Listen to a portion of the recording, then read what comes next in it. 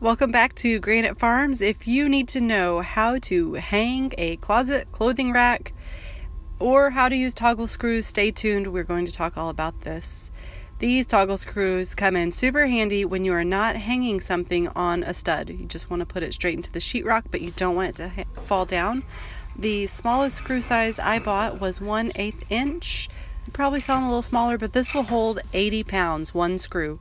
So I don't know if you multiply that times, look at all those, 4, and I had 8 on one side, 8 on the other. That's 16 times 80. I think this is going to hold a lot of weight. I think my toddler could hang off of my bars and they will be fine. We are not going to test that theory, however, because hopefully they will be too full of clothing. So the first thing you want to do is get your screws through the holes. You put the screw in and then spin the toggle around the back.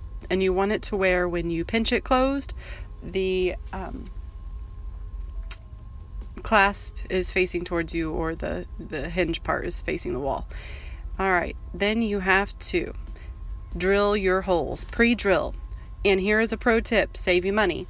If you do not have a big enough drill size, just drill 3 small holes right together and then spin your electric drill, just kind of circle motion, and you can make your holes bigger. That's what we had to do. We had a pretty large drill bit size and still the hole was not big enough because you have to fit a giant toggle into it.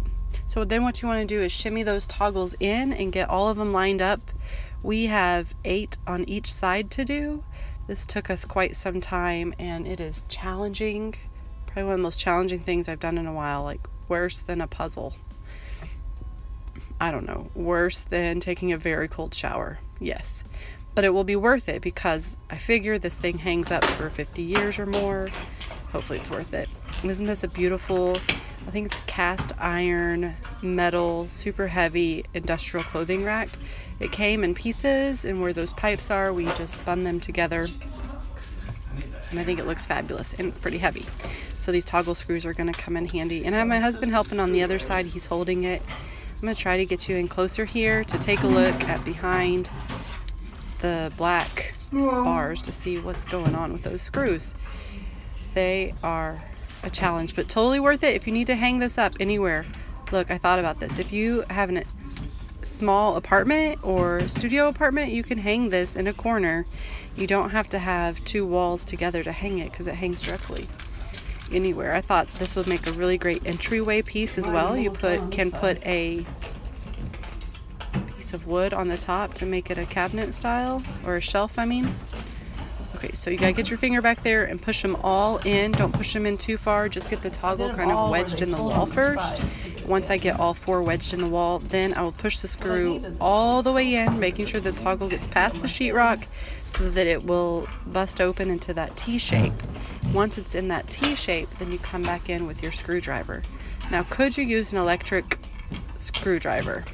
Yes, but would I? No.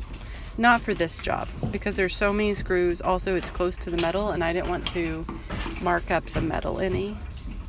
Don't want to have to come back in and do that. You can see I have some pretty long natural nails that are thin, and I don't really care about them. I'm not such a girly girl.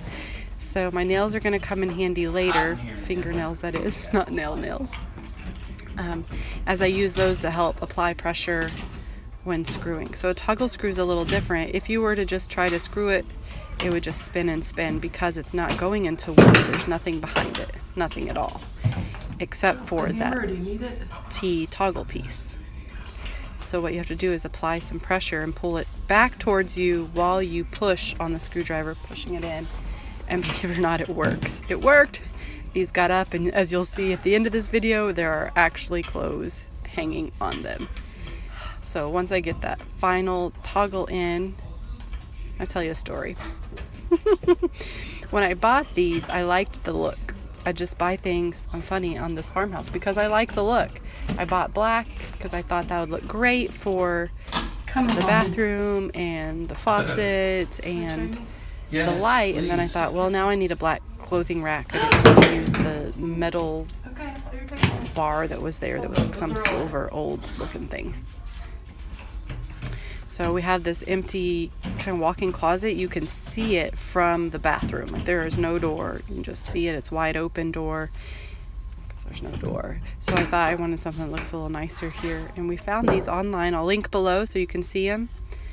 Pretty heavy duty. And this is me pulling the screw towards me. So you can see kind of how you have to pull it back out after you push it all the way in, so that you can get that pressure on there and screw it to the wall using just a regular screwdriver. It's super easy. The easiest screw to put in because there's no pressure behind it except for what your finger is pulling back out at you. Hopefully you can get a little bit of a shot there and not of me in my no makeup, in my pajamas, skipping church to work on this because some people in my house are sick, and when we're sick we stay home because that is the wise thing to do right now. So once you screw in all 16 screws and step back, you'll notice what I did, which is, oh my gosh, these screws are silver in a black fixture. It doesn't look as great as the black screws that came with it. So here I can use your fingernail at the very end, just kind of slip something under there, pull it towards you so that you get some counter pressure. And yes, I screwed my fingernail to the wall several times on Sunday. However, just one screw back to the left and you can get your fingernail out again. And then your screw can go all the way in, and you do want to just tighten it. You'll know when it's tight. It feels like a regular screw.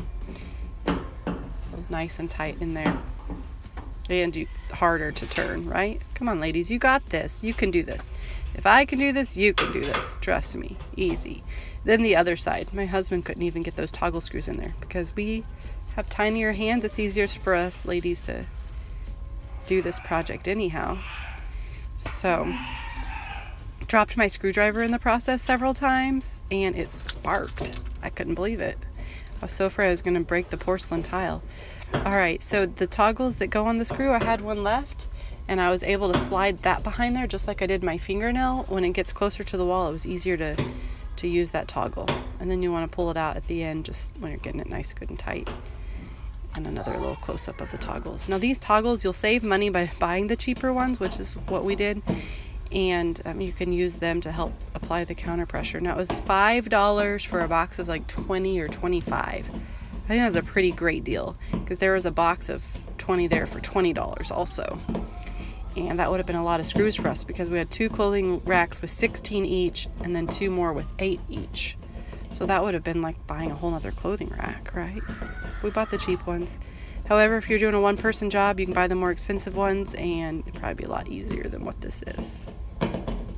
However, this is doable. It is doable. Maybe about 4 hours get it done. And that's just because first you put the bars up and you mark your holes, then you drill your holes, and then you take it down and you put in your toggles. And I'm giving it 4 hours just to go into the store. I added a layer of black metal paint. It's the Rust-Oleum brand, just to cover up the screws and make it look uniform. Not that we have the best clothing, but look, the racks hold the clothes. Here awesome. On this channel, subscribe and hit the like button for us. Hit the bell to see more DIY and tips where you can learn how to do life on the farm for less.